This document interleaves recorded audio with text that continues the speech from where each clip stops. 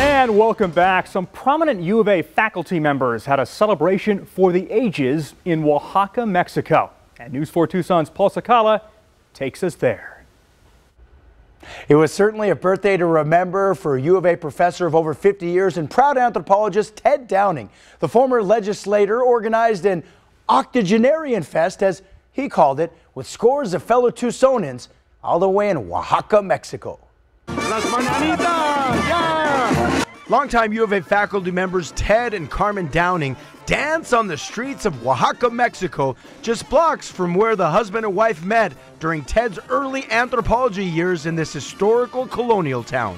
Why would a bunch of 80-year-olds go to Oaxaca from Tucson to dance in the streets?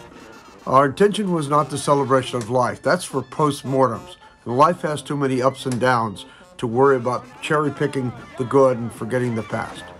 Our intention was to savor the moment, to live right then. Living as if these 80-year-old plus Arizonans were like kids again, complete with a birthday celebration which included a piñata.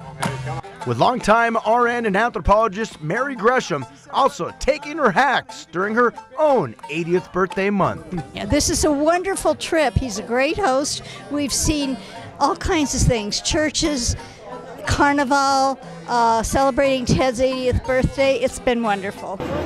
This excursion in Oaxaca, Mexico went beyond all the connections at the University of Arizona. In fact, the Tucson area and the Grand Canyon State had many, many more to celebrate the birthday of Ted Downing. Including 91-year-old Roberto Reveles, who knows Downing from his time at the state legislature in Arizona. Roberto Reveles worked many years in Tucson for longtime Congressman Mo Udall and was instrumental in helping get the Pascoyaqui tribe in Tucson its federal recognition. It's been an exceptionally festive occasion, and I'm proud to have been included in everything from a trip to the Zapoteco pyramids of Monte Alban to trying Oaxacan grasshoppers and gourmet worms from the agave plant to just, as mentioned, reliving life like a youngin'. We were reliving moments that were 60, 70 years ago. By singing loud and proud, Happy birthday to... dancing and prancing.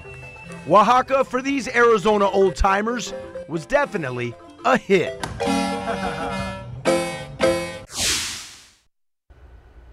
Oh, what a birthday for the ages for all the Tucsonans involved. Really fun to be there. That's it for now. I'm Paul Cicala for News 4 Tucson.